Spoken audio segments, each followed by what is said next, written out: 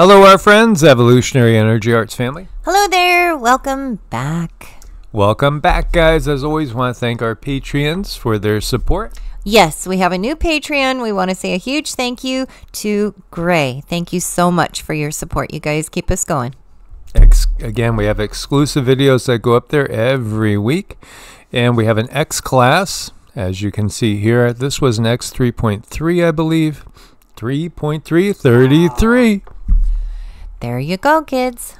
Absolutely. It's directed away from the Earth, so this one shouldn't be impacting us too much. But then again, we've said that and had big impacts, and then we've had other ones that have been kind of duds.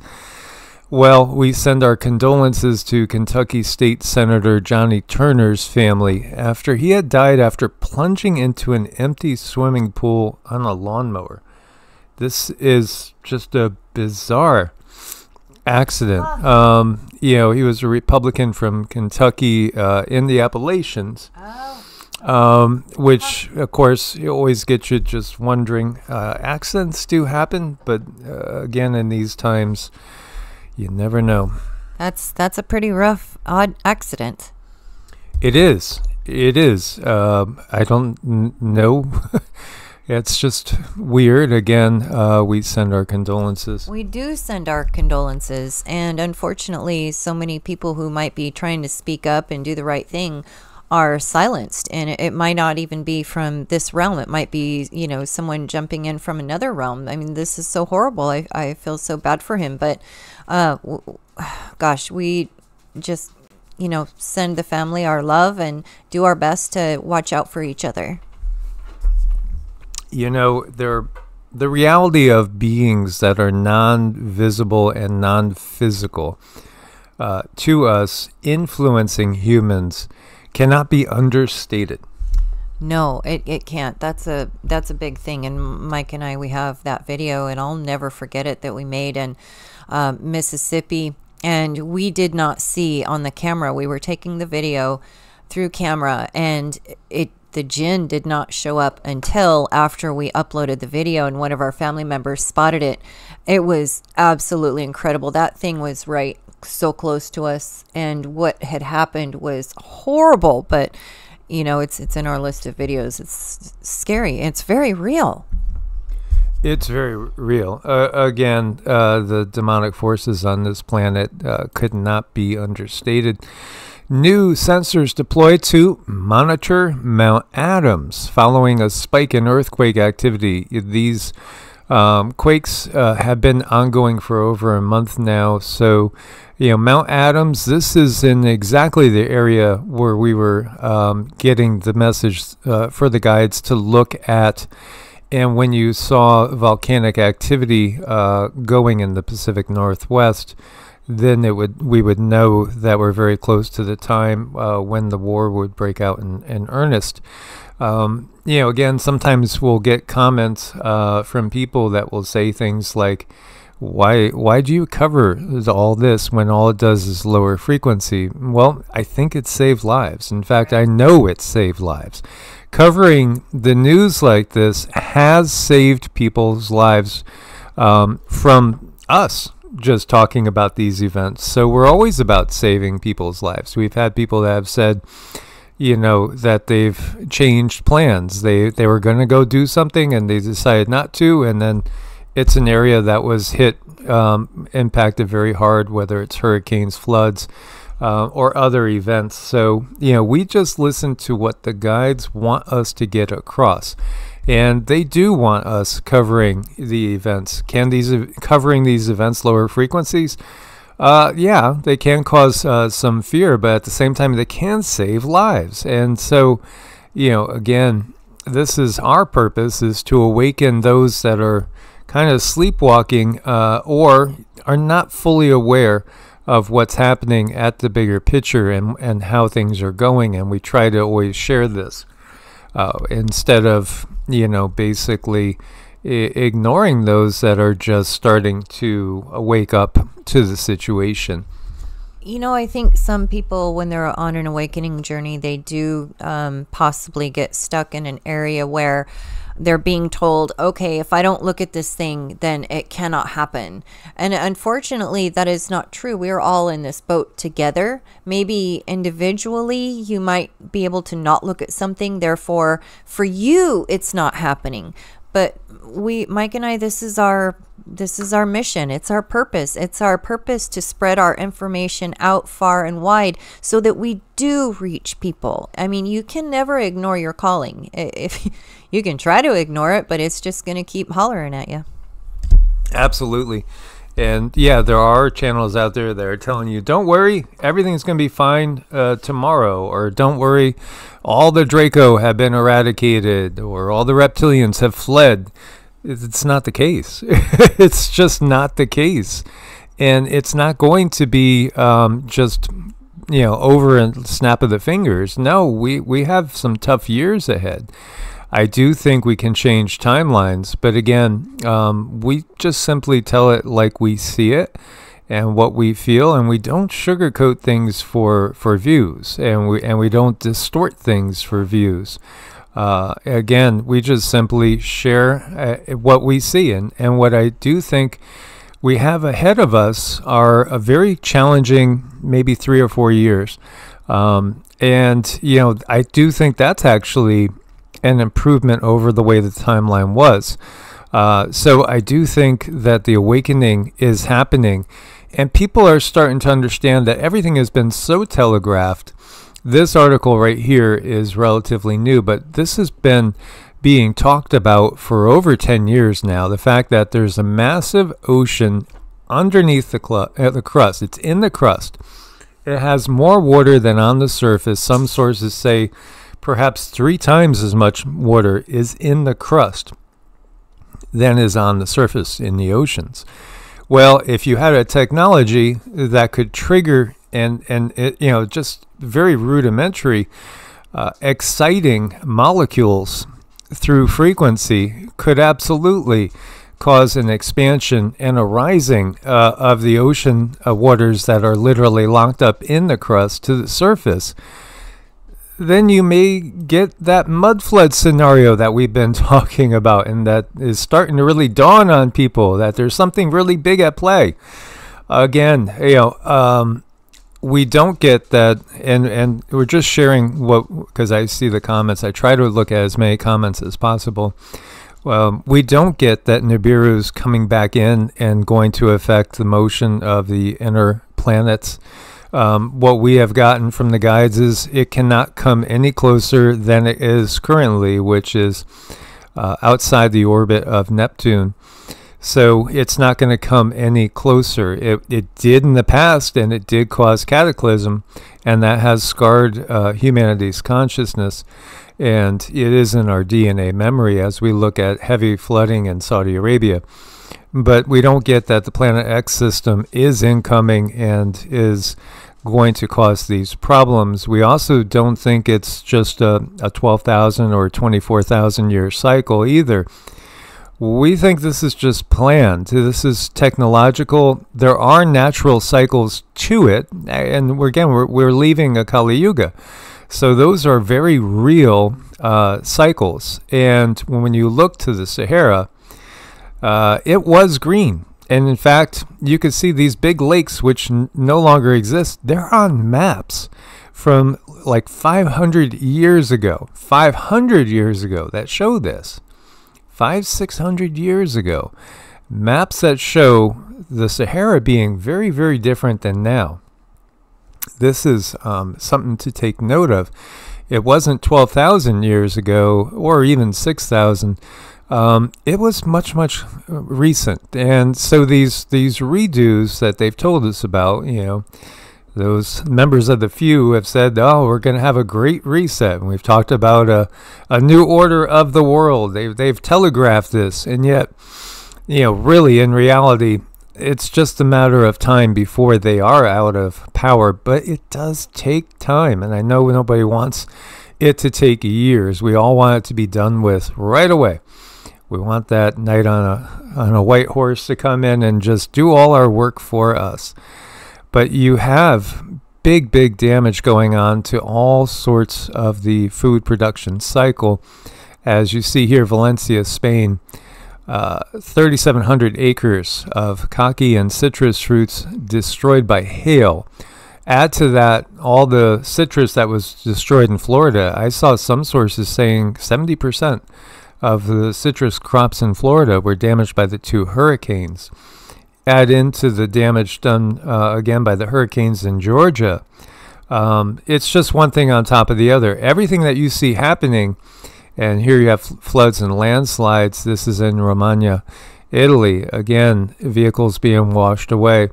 This is all over the world. This is a global thing. This is all over the world, at least our section of the world. I should clarify that again. The section that humanity is able to access. It's all over, and it is all hitting the food production.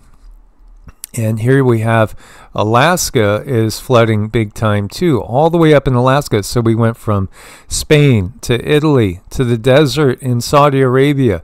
Here again, Alaska. We go over to Azerbaijan. So, you know, this area over here, you see 306% of monthly norm in 2 days. This is not normal. This is not carbon-based climate change. Again, you know, they want to remove carbon. Why do they want to remove carbon? Why are they chopping down rainforests? Because oxygen is life. Oxygen is so key to everything about us staying healthy. And when we look to the giants of the past, part of the reason why there were giants and also everybody living a lot longer was the fact that there was a lot more oxygen. And here we go to South Africa, so you can see another 3,000 people losing their homes in this area, at least 10 lives lost. Eastern Cape, every corner of the globe is getting hit with these massive, crazy flooding situations. Everywhere, and it's really very, very strange. Now, what my mind keeps going back to, and I cannot give a play-by-play explanation of how this occurred, but everyone is familiar with Into Thin Air and that information he got, where the buoys were recording just some enormous amounts of water changes. I mean, enormous amounts. I kind of have a feeling what I picked up is that there was some kind of a technology or a spaceship or something that they were reusing to mess with that water, to do something with that water. And this could very well be it. This could be that purpose that he picked up and that technology was doing just to get this water to act the way it's acting. Over to the Philippines, where we have a tropical storm costing at least 24 people their 3D existence, displacing 382,000 plus. So again, this is all over, and here we have 1.5 million evacuating ahead of a Cyclone Dana landfall in India. 5 reportedly lost after widespread floods also over in India. You know, the point is, it's every continent, really, besides Antarctica, of course. And we have heavy snowfall already up in Turkey, up to 20 inches deep. You know, this is the other thing, the extremes. It's really been extreme. Now, there's been an awful lot of what they call asteroids, as you have one impacting the Earth over the eastern Pacific Ocean, 10th predicted Earth impactor on record, where they said this one's going to come and impact, and it did. 3rd time so far this year, so it was relatively rare. Not the case anymore. Lake Erie fireball leaves a glowing trail all over the U.S. Now, what are we really seeing? Are these all just rocks? And you can see how far this was seen all over. Well, was this one event or a series of events? There's always this meteor shower, that meteor shower. Just like Starlink satellites, they cover a lot of trails of what's actually ships. In the last 60 days, 41 asteroids passed between the Earth and the Moon. Yeah, and he says, how many do we see coming? Not 1, 0. Well, again, we had that one impact that they predicted. So you have a lot of near-Earth objects coming in.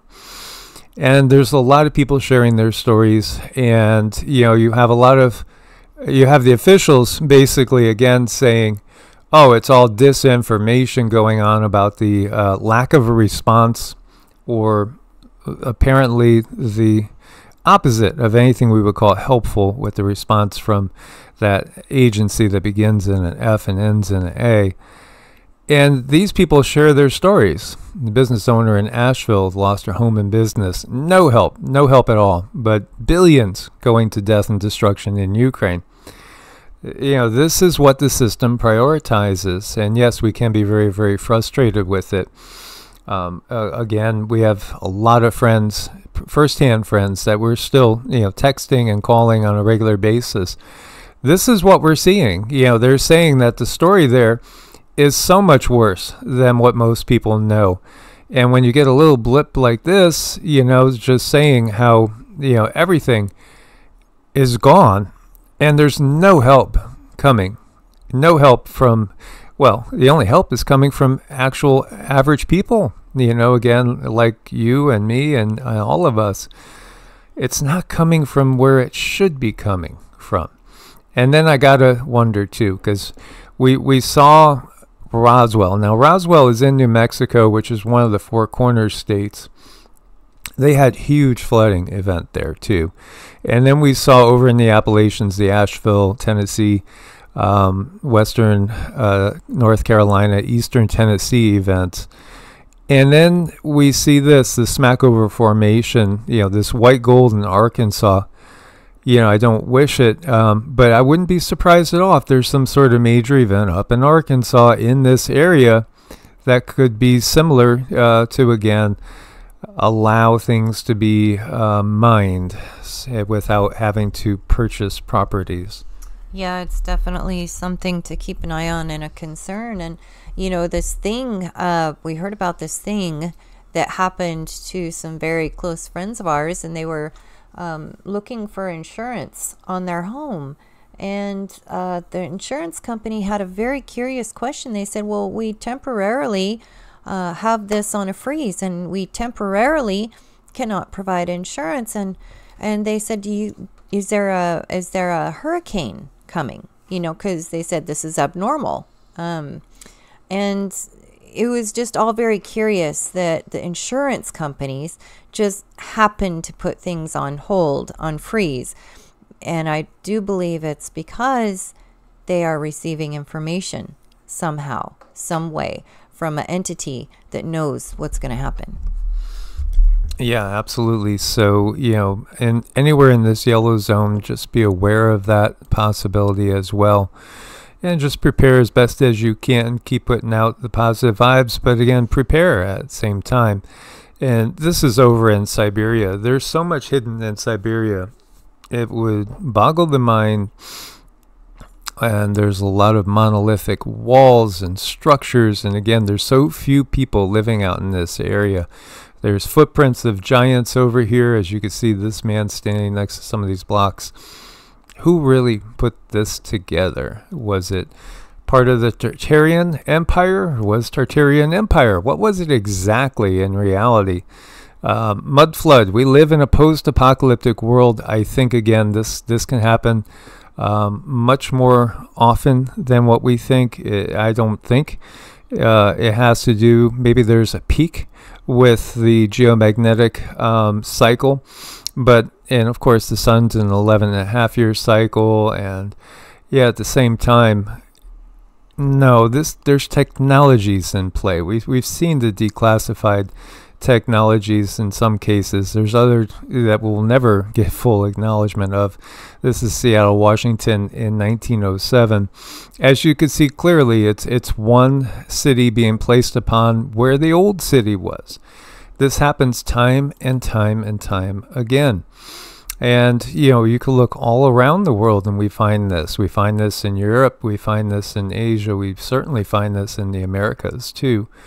It was an ongoing thing that I think maybe there's peaks over in certain areas, like say when we look to North America, For instance, maybe North America was one of the more recent places compared to the history that we have in Europe. But it's an ongoing thing. It's an ongoing thing. And it's also about keeping humanity in the dark in so many ways. There's so much to all this. There's no way you're going to make a door this big just for ego and then place a bar up at the top. I mean, it's beyond belief that you have people that say, well, this is just, it's just for grandeur.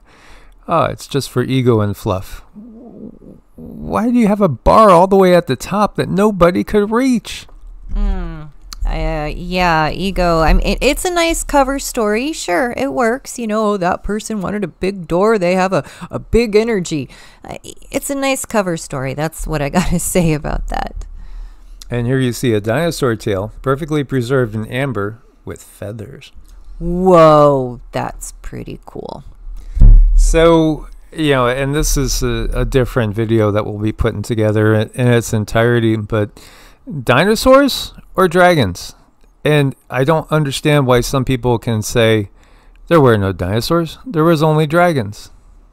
Or say dragons are myth and legend, there were no dragons, but there were dinosaurs. There were both. All kinds of stuff, guys. Yes. I mean, why does it have to be one way or the other? This is where, again, getting the left against the right, it gets you blind. Because as long as they could keep you blind, they could keep humans guessing as to what human potential is. And it's a lot more than what they tell us. Look at this guy. Look at this youngster going down that stream. He is having a good time. He's probably been doing that since he was 2. Yeah, that looks absolutely fun. And what a beautiful backdrop. My God, that's beautiful country. I don't know. Maybe that's northern Idaho. Or Maybe, looks like it. It could be. It looks like where Cindy was growing up and floating a log on down the stream. I bet you he's done that a lot of times. Look at this guy. Look how he blends in. See how fun nature is? It's just absolutely beautiful, stunning. And give yourself a minute today.